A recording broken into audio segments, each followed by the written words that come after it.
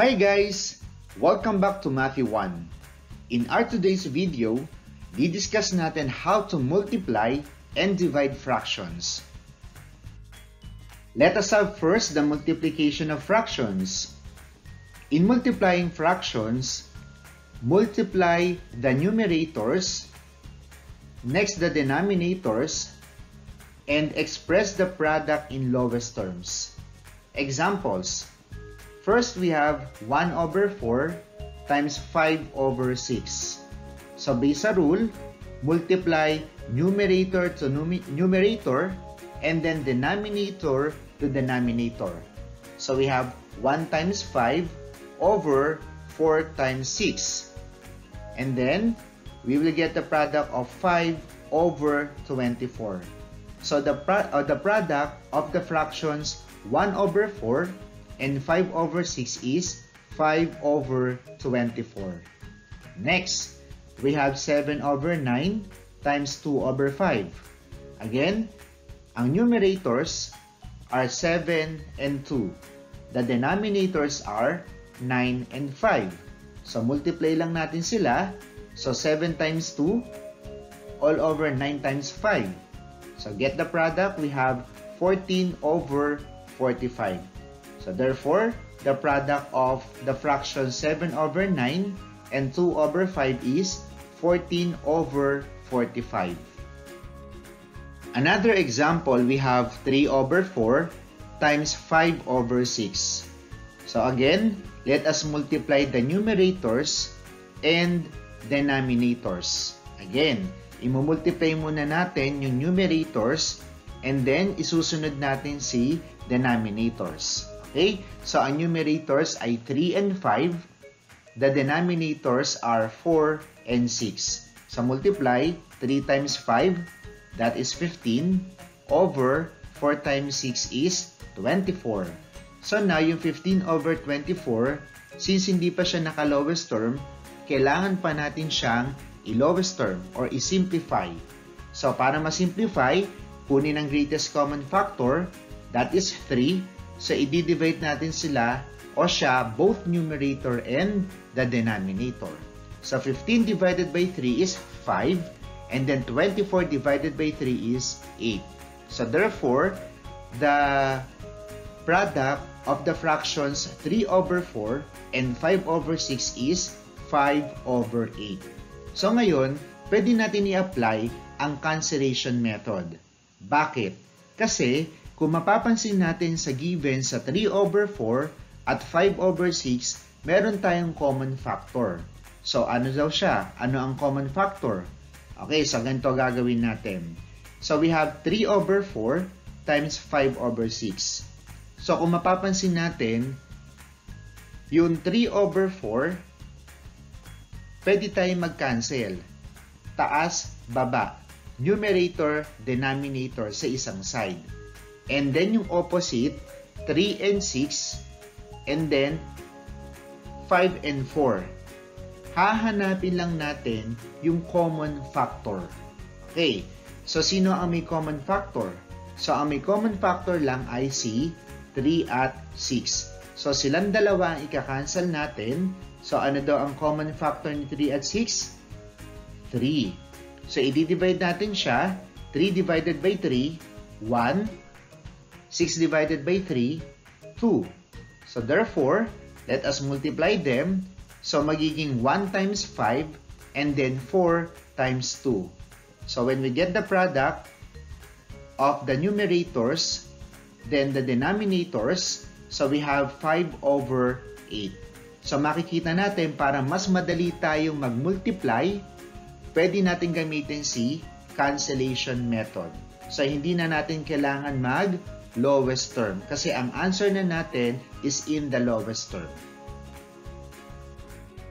Next example, we have 15 over 16 times 4 over 5.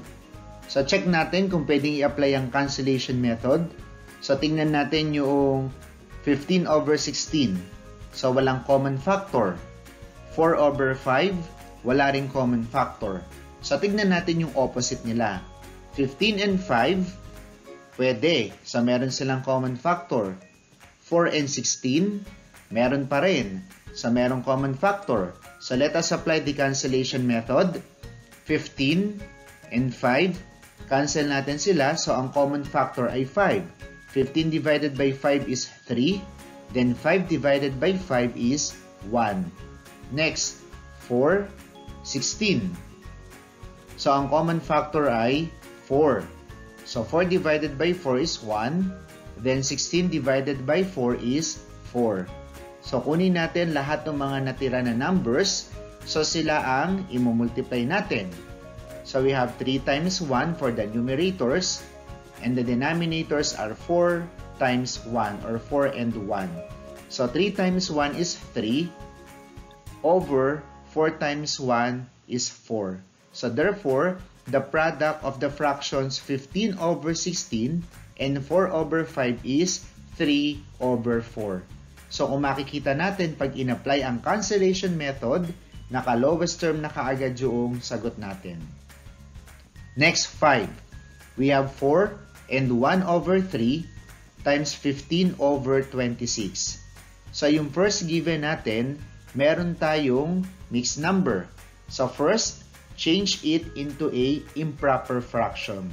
So, kapag change natin siya sa improper fraction, so yung denominator natin na 3, imumultiply natin sa whole number na 4, and then i-add sa numerator na 1. So, we have 13 over 3. Because 3 times 4 is 12, plus 1 is 13. Then, copy the denominator is 3, kaya naging 13 over 3.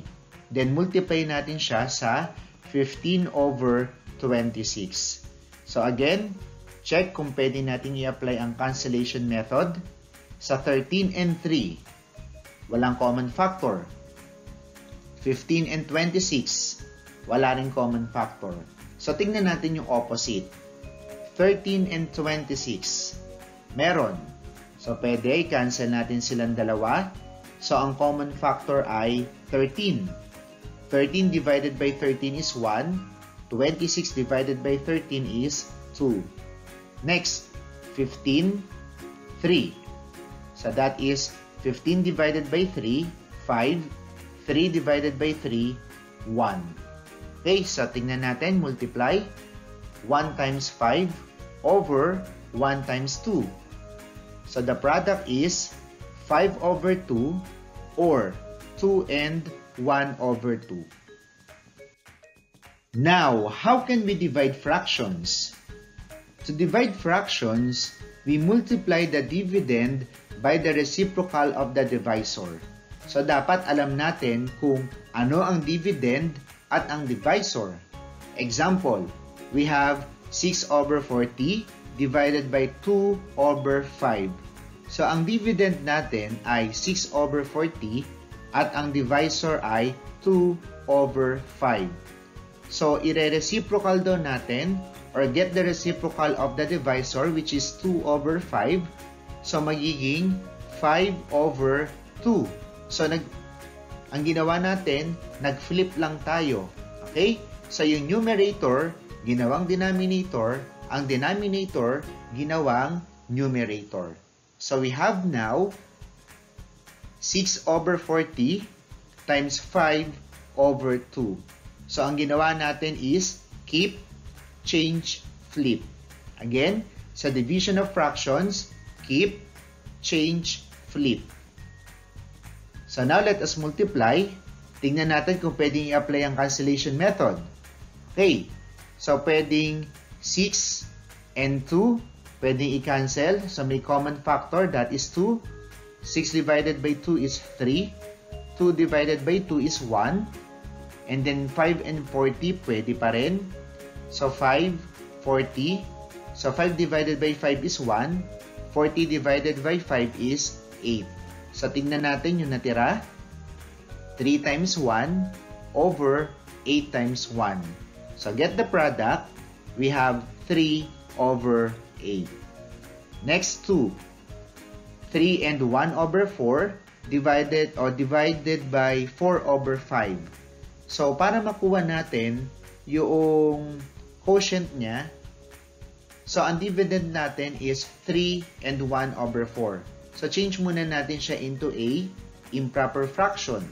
So, kapag change natin siya into a improper fraction, so let us multiply the denominator to the whole number. So, 4 times 3 is 12 plus 1, yung numerator, that is 13 over 4. Then, copy the denominator. So, since ang denominator ay 4, so ang denominator ni 13 ay 4. So, ita-times natin siya sa reciprocal ng 4 over 5. That is 5 over 4. Again, so ang ginawa ulit natin is keep, change, flip. So, now let us perform. So, 13 times 5 all over 4 times 4. So, wala na tayong common factor. So, ang gagawin lang natin, direct i-multiply si numerator to numerator, denominator to denominator. So, simplify, we have 65 over 16 or 4 and 1 over 16. To generalize our discussion, in multiplying fractions, we simply multiply numerator to numerator and denominator to denominator, then simplify if possible. In dividing fractions, we multiply the dividend by the reciprocal of the divisor or keep, change, flip.